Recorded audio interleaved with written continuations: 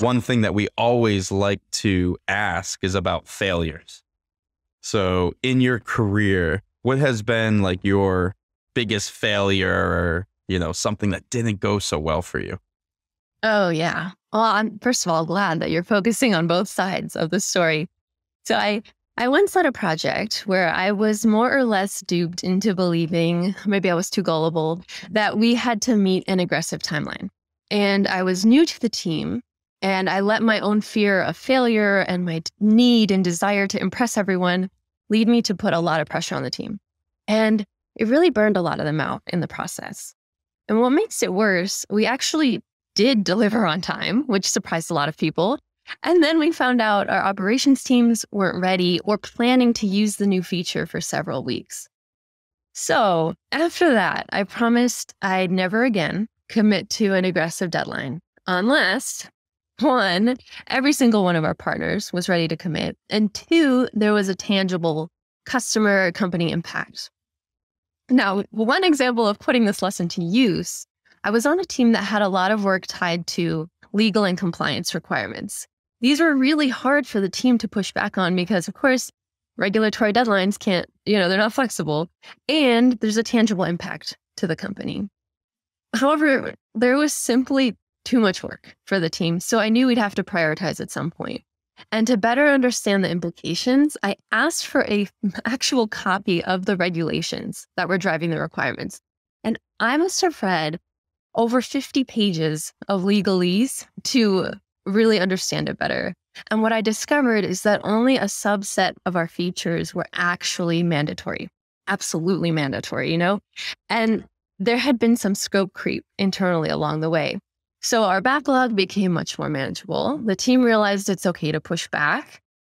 They just might need to do a little extra research in the process. Yeah. I've seen talking to leaders or managers over and over again, it seems like whenever there's kind of this overly aggressive deadline, it's pretty rare that it's a positive experience for everyone. Everything has to line up perfectly to be a positive experience, but usually it's more what you're saying with a failure. If you're an engineering leader and you're getting kind of these aggressive deadlines thrown at you over and over again, what do you think you should do in that situation? Yeah, I think one of the biggest things that a leader needs to do is be the protector of their team, even if it comes at their own expense reputationally. But they can protect themselves and their teams with data. This is our capacity.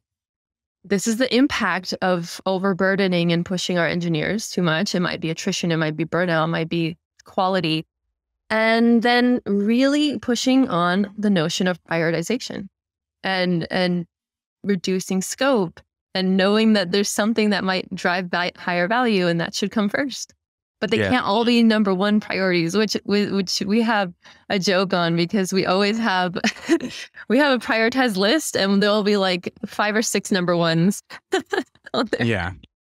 Yeah. Data seems to always kind of I don't want to say win arguments, but it's something that can convey or bring everyone together. If you're talking to your CEO saying, hey, let's just first start with the data so we're all on the same page of where we're at. This is how fast we're moving. Here's maybe some issues that we've had, in prod with our MTTR. Here's our cycle time. Here's our project predictability to date. And now, you're asking my team to do this other thing, let's say. Here's how I expect the data to now look if you want to take on this, challenge. And I think a lot of the times the person on the other side says, oh, I don't know. I didn't know about this data. Thank you for showing me this.